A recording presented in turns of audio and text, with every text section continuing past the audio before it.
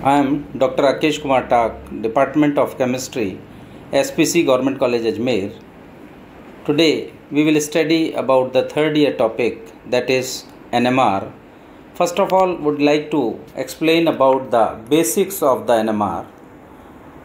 In this studies we will understand about the introduction and the theories of the NMR. First of all, would like to define about the NMR, that is nuclear magnetic resonance. NMR is nothing but it is a spectroscopy technique which is based on the absorption of electron magnetic radiations in the radio frequency region, that is 4 to 900 megahertz by nuclei of the atoms. Proton nuclear magnetic resonance spectroscopy is one of the most powerful tools for elucidating the number of hydrogen of protons in the compound. Hydrogen, carbon and fluoride are the examples by which we can understand the NMR studies. Theories of NMR. The spin quantum number is related to the atomic and mass number of the nucleus. Elements which are either odd mass or odd atomic number have the property of nuclear spin. Would like to explain about the principles of the NMR. The theory of the behind NMR comes from the spin of the nucleus and it generates the magnetic field. First of all, would like to explain about the magnetic field. Without an external applied magnetic field, the magnetic spins are the random in directions. Means these are the random in directions. They can go here and there.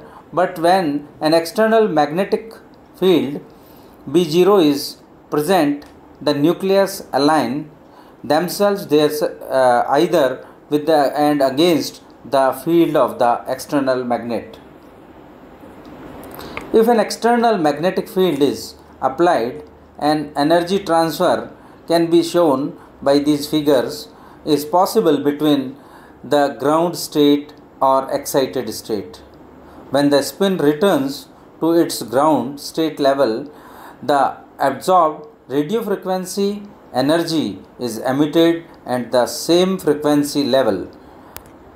The emitted radio frequency signals that gives the NMR spectrum of the concerned nucleus. It can also be explained by these examples.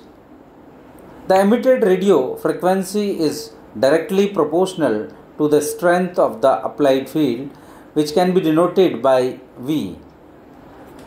The B0 is the external magnetic field experienced by the proton, and the magnetogeric ratio, that is ratio between nuclear magnetic moment and angular moment, can be shown with this NMR spectrum. In this NMR spectrum, we draw a spectrum in between intensity and the frequency, which can easily be shown by the downfield and upfield of the molecules. The NMR spectrum is a plot of intensity of NMR signals versus the magnetic field frequency in reference to TMS. So we can understand the NMR easily